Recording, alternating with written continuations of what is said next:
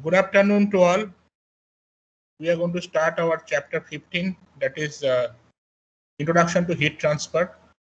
So from today onwards, we'll start our class on heat transfer. Okay. So I think all of you are aware of how the heat being transferred from one place to another place, from one object to another object. It's mainly related to the second law of thermodynamics. If there are temperature difference between two interfaces or two in two different locations, then heat will flow from from hot to cold zone, right? And it can transfer, heat can transfer through solids, liquid, gas, even in vacuum. Whereas mass transfer, if you know, it's the net movement of mass from one location to another. It generally happens during stream, some phase, or from region of high concentration to low concentration. So it's a similar concept, heat transfer and mass transfer. There must be some heat flask associated with it, so that that heat can transfer from a hot zone to cold zone due to the temperature difference, right? So let us look into the basics of heat transfer. I think all of you are aware that there are three different mode of heat transfer, mainly conduction, convection, and radiation. What is happened during conduction, that generally the energetic particles transfer the heat energy from the transfer the heat energy to the adjacent less energetic particle, right? So how it does it happen? Like I can show you, like you're boiling some water on a heating coil. So what happens, that the water get the water get hot, right, due to the convection, right? Because there is some sort of water, the hot water coming from bottom going to top, and then the cold water from top going to the bottom due to the convection. But whereas the handles, as you can see, the heat is being transferred by conduction, and the coil upon which you are doing the heating actually radiates you. So it's the radiation mechanism. So you can see that all the three mechanisms are being involved. Now coming to the conductions, it's a combination of vibration of the molecules. So it's known as phonons. Okay, the solid particle contain a lot of small atomic molecules which actually vibrate due to the heat energy. So that is called phonons. This is a combination of vibration of the molecule and the free electrons, which are actually available in solid or in the metallic solid, which are being transferred. Similarly, in gases and liquid, the conduction mainly happens due to the collision and diffusion of molecules during random motion. As you can see, the conduction in a liquid or in a gas, it mainly happens to collision and diffusion. So how does it, the rate of heat conduction from hot surface to the cold surface is actually proportional to the temperature difference, right? If I have to write the expression for heat transfer, rate of heat transfer by conduction, rate of heat conduction, as you can see, the equation is very straightforward. It's the rate of heat conduction is proportional to the temperature difference times area divided by thickness, which is actually Fourier's first law, right? So if you remember that, if you put into the expression, then what happens, the rate of heat conduction is given by Q dot conduction. Is actually area is A, temperature difference, we are considering the temperature of hot and cold surfaces T1 and T2, so it will be T1 minus T2 divided by the thickness, which is given del X. So here you can write in the differential form Q equal to minus Ka del T by del X.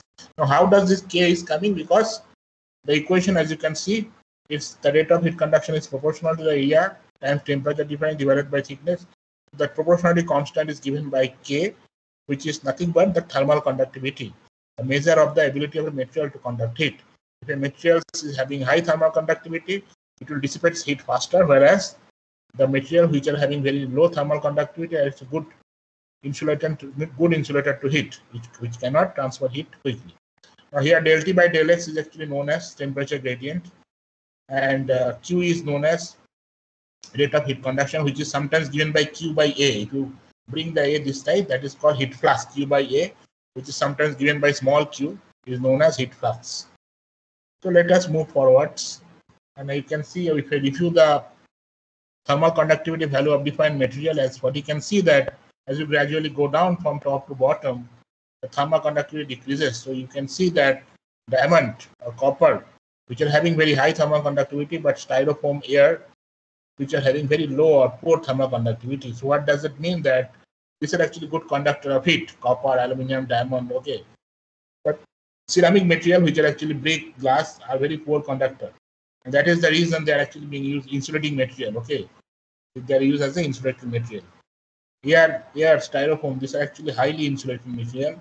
And that is why you should have some sort of air gap to prevent heat loss. The furnace, if you remember the furnace wall, there is some sort of air gaps deliberately been kept so the heat loss can be minimized. Okay, and that's why it is being also used for insulation, right? So metals are generally good conductors because electron can transfer from hot to cold surface. So let us look into the convections. I think the mode of energy transfer between a solid surface and the adjacent liquid or gas, that is in motion. There's a motion is there, and it involves the combined effect of conduction and fluid motion, right? Hot fluid comes from bottom to top, and then with the cold fluid from the sides comes to the bottom, right? So what happens? There is a chain reactions happen. The hot fluid travels to the top, and the cold fluid from the surrounding comes to the bottom.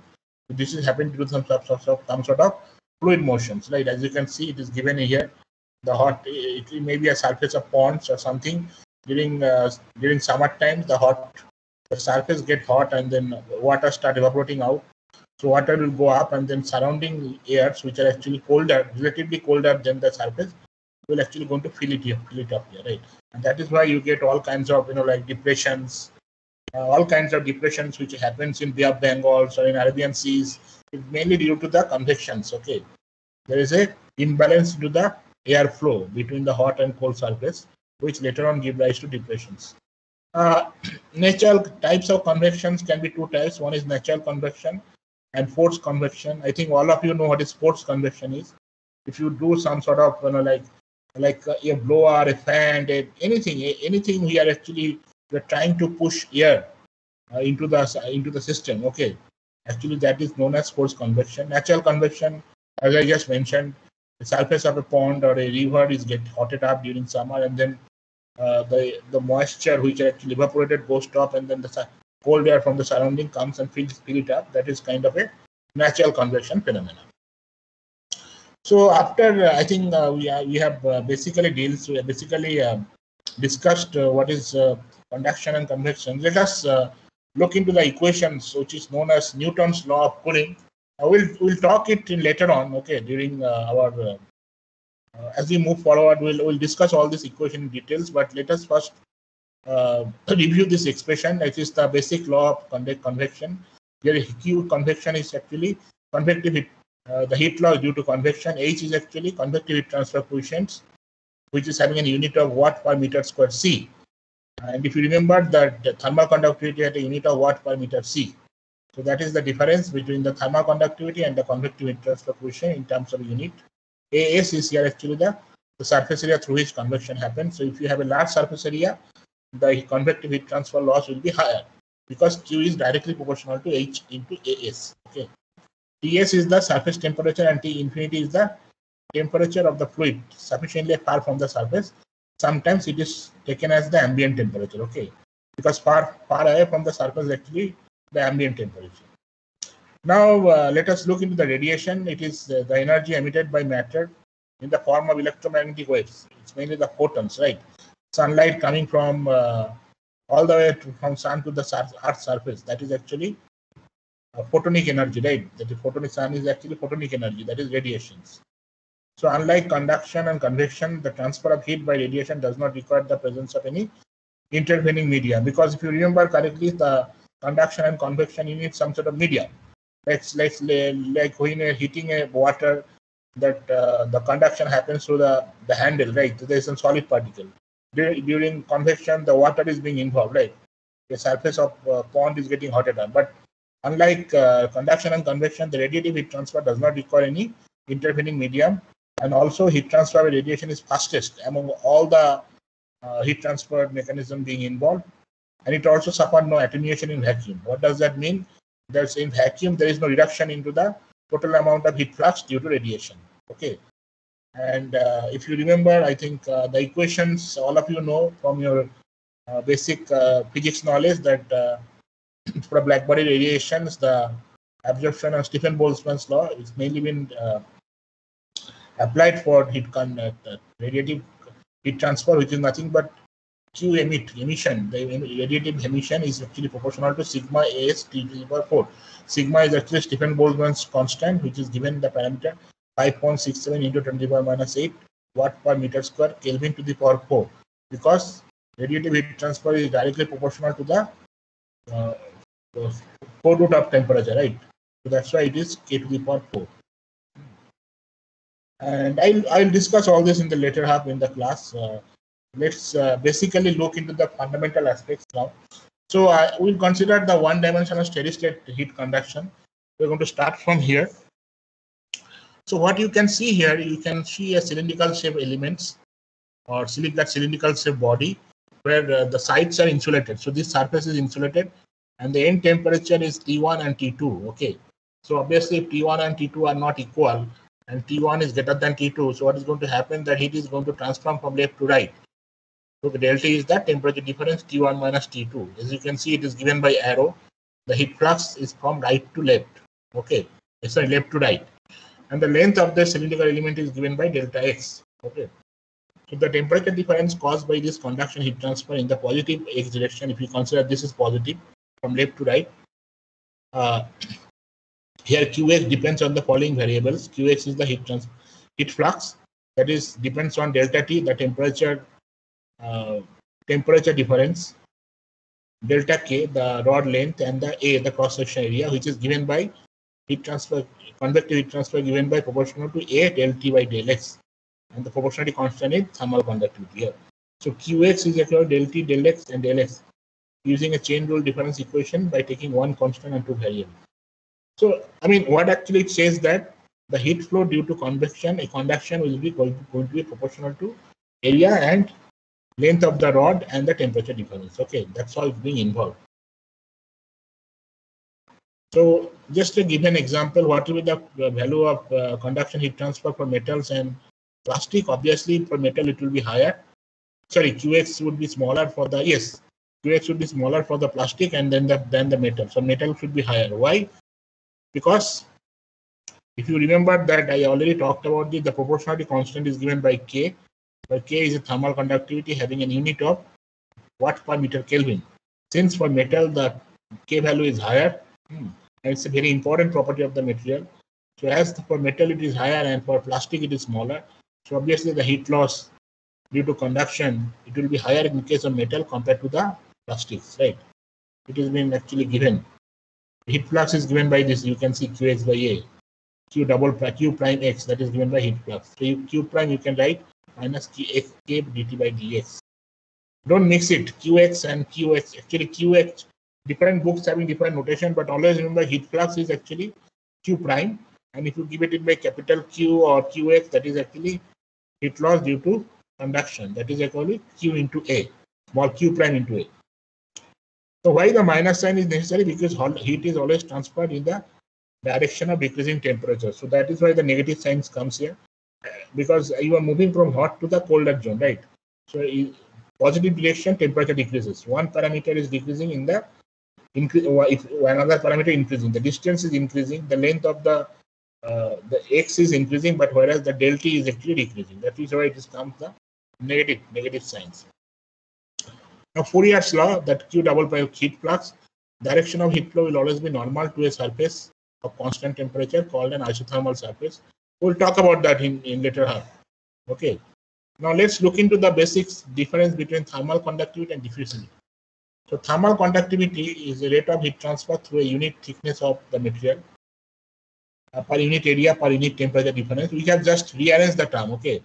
If you remember that we have rearranged this term actually been rearranged, and rate of heat transfer through a unit thickness of material per unit area per unit temperature difference.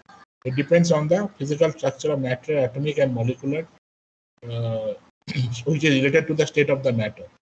The thermal conductivity of a material is a measure of the ability to conduct heat. I think I already talked about it.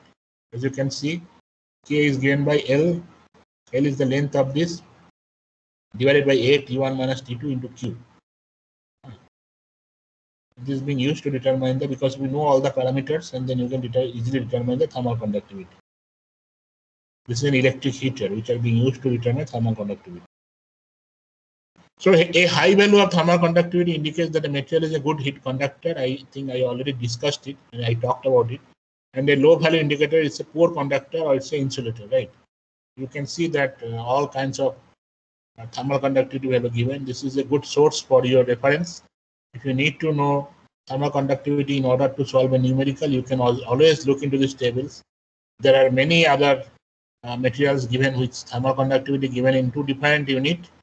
This is watt per meter C and this is BTU, that is the FES unit. Okay, so you can easily look into this and you can see as glass, all the air, okay, carbon dioxide, all kinds of gaseous gaseous materials and ceramic material thermal conductivity is very low.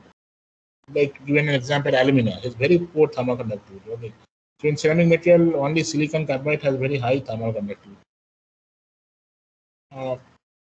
The mechanism of heat conduction in different phases of a substance. Here you can see that the thermal conductivity of gases such as air vary by a factor of 10⁴. Those on pure metal such as copper, right? Pure crystals and metals have the highest thermal conductivity, and gases and insulating material having lowest. Like copper, nickel, constant copper, okay, aluminium, commercial bronze is having very high thermal conductivity, right? Because see, you can given here it says three different materials are given: solid, liquid, and gas. Mainly thermal conductivity related to lattice vibration, which is phonon vibration, and flow of free electron, right? Because the metallic structure actually is a crystalline structure. There is no order in the structure, so the heat conduction is very fast. Whereas liquid and gas is a disorder structure kind of, so it's mainly happened due to the molecular collision and molecular diffusion. And since it's a disorder structure, the heat loss due to conduction is very low compared to the solids. Thermal diffusivity is actually nothing but the ratio of thermal conductivity to specific capacity, that is Cp, right? And which is an important property, and its unit is meter square per second. So K by rho Cp, that is the alpha. Alpha is actually thermal diffusivity given by K by rho Cp. Is the ratio of thermal conductivity K divided by heat capacity Cp. And it measures of the materials to conduct thermal energy related to its ability to store thermal energy. Okay. So what does it mean when a material have a large and small value of alpha? A large alpha will respond quickly to change in the thermal environment, and if its thermal diffusivity is small, it will respond more sluggishly or taking longer to reach a new equilibrium. The thermal diffusivity high mean it will immediately reach to the equilibrium, whereas thermal diffusivity small mean it will take longer to reach the equilibrium. Okay. Example is given like wax, which is having very low thermal conductivity. In order to predict cooling process or to stimulate temperature field, the thermal diffusivity must be known. It is requisite for solving the Fourier's differential equation for unsteady state heat conduction. Let us look into some numericals, basic numerical. The thermal diffusivity alpha is the controlling transport property for a transient conduction. Using appropriate value of K, rho, and Cp from the appendix or the table, the thermomechanical physical property of research center. This is actually taken from a class note. You can look into this, the link given in the Purdue University. This even it is available in the Google also. You can just get it from any source, any heat transfer book also. So it is asked to calculate thermal diffusivity of pure aluminum, silicon carbide, and paraffin. Now various parameters for given pure aluminum, rho, Cp, K given. So you can see that alpha is 97.1 to the minus 6. Similarly,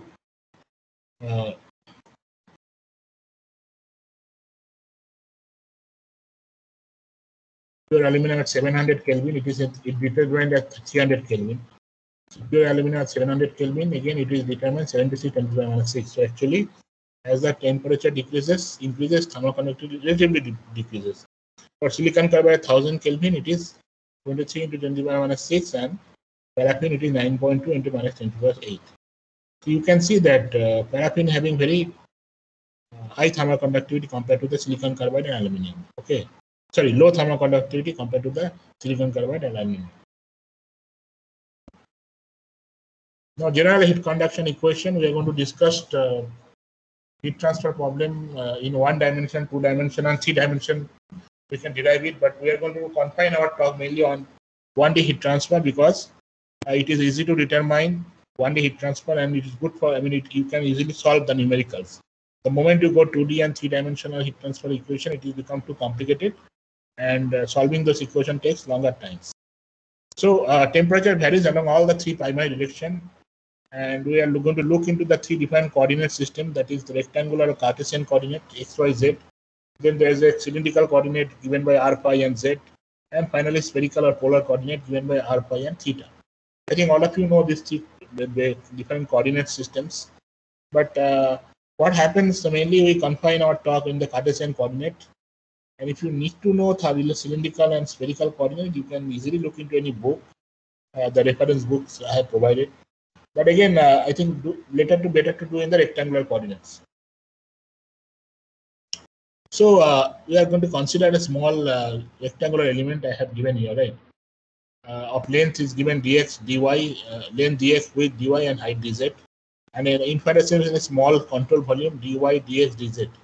That is the volume is dx, dy, dz. Temperature distribution at that particular point is given x, y, z, or t.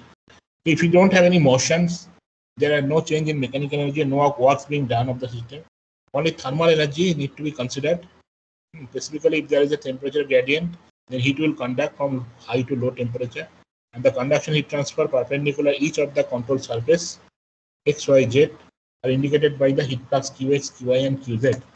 So what happens if there is a conduction heat in the x direction, x, which is a small increment of dx? You can see here it is x direction. Actually, you can see qx, and then it is moving. It will be increase in the length dx. So it is being transformed from this direction to this direction. So qx plus dx will be qx plus the differential change in the heat flux. That is del qx dx dx, right? Similarly, qy plus dy equal to qy plus del qy del y into dy, and qz plus dz equal to qz plus del qz del z dz. Now within this small volume, energy source term associated with the rate of thermal energy generation, the term is actually represented by q dx dy gz, where q is the rate at which energy is generated per unit volume, or tungsten per meter cube. And it happens that internal thermal energy stored by the material in the control volume is very small, then we can actually easily apply the conservation of energy equation, that is rate of heat conduction input minus rate of heat conduction output, that is given rate of heat conduction at x, y, z, because heat input is this surface, right? You can see the arrow is given, right? Arrow is given. All the arrows are given, and then the outside, the input, the inside arrow and the outside arrow actually suggest heat input and heat output respectively. Okay, so that is why E in is the heat input. This is heat output, and this is the rate of heat generation inside the element, which will be the rate of change of the energy content of the element total. So rate of heat input E in, rate of heat output minus E out, and rate of heat generation EG. So you put the value. I have already given rate of heat energy is q dy, dy, dz, and you put all the value.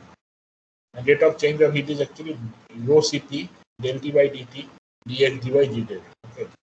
So if you just rearrange this term, it becomes like this, because all the terms get cancelled. You can see it, all the terms get cancelled. The conduction heat transfer is an isotopic material may be evaluated from Fourier's law. Okay. Now the Fourier's law can be applied for 3 different. Qx can be minus T. You can write down Qx equal to minus k dy dz del to dx. Right? Similarly, Qy, because only the heat transfer happening in the y direction in case of Qy, in x direction for Qx, and Qz equal to z direction. Right? The isotopic material, they have the same property in all the direction of the thermal conductivity of material to be independent of the direction. So with the isothermal property, you can generalize these equations, and what happens? The expressions become like this. This expression become like this. You actually divided by dx, dy, dz both sides. Rho Cp dt is given like this, and then if you divide it by dx, dy, dz, so what happens? Because now, as you can see, this is, if you divide it by dx, dy, dz, del dx will get cancelled, right? So del q by del x is remain, del q by del x, but the q is actually k dy by dz, so that you can write down that Q by del T del Z, right? You just substitute that term. Okay. This equation and all the three equations are actually rearranged. You can do it by home, and it's become like this. Okay. So these three terms actually no transfer of thermoenergy into the control for input or output. This is the thermoenergy generation, and this is the change in the thermoenergy storage. And in the case of constant thermal conductivity, Q is constant, then this equation becomes del square T, del X2, del 2T, del Y2, del 2T, del Z2, G naught by K, 1 by alpha, del 2 by del. Because now we have given alpha is actually K by rho Cp, right? So you actually given, you divided by K, so it will become G naught by K, and alpha is become rho Cp by K, that is 1 by alpha. Okay. This is actually known as Fourier's wide equation and reduces to three form under specific conditions. So this expression, actually we consider this one, the number 3. If there is no heat generation, that is called Laplace equation, that is del T2, del 2 by del X2, del T2 by del Y2 plus del T2 by del Z2 0. No heat generation means these two terms get cancelled. And if it is steady state, but heat generation is there, then this equation will become like this. So the G by K term will be there. And if it is transient, no heat generation, so this term will get cancelled, but this term will remain. Okay. So these three equations are very useful. You should remember these three equations. One is Laplace equation of this Poisson equation. Another is the diffusion equation for the transient heat conduction. Let's look into the cylindrical coordinate. So the Cartesian coordinate actually, which have been given here, is converted into cylindrical coordinate. Okay. Everything is even same, only the x being transferred by r cos phi, y being transferred by r sin phi, and z remains z. Okay, that's why it's cylindrical coordinate is. So q heat flux become minus k del t is given by minus k I del t by del r plus j 1 by r del t by del phi plus k del t by dz. All the terms are given, and if you do all the calculation, you can do in any. I haven't not derived it because it's too complicated to convert some. This final time you can see here. 1 by r del by del r kr del t by r 1 by r square del by del phi kr del t by del phi plus del by dz k del t by del z plus z rho c by ct. All that this term even same, only this coordinates change because of the cylindrical coordinates. Similarly, polar coordinate, it's actually the x y get being transferred r phi and theta. Okay, and the expression is like this. Because x become r cos phi sin theta, y become r sin phi cos theta sin theta, and z become cos theta. The differential control volume become dr r sin phi d phi into r d theta for conduction and spherical coordinate. And all the after lengthy manipulation, you get this equation.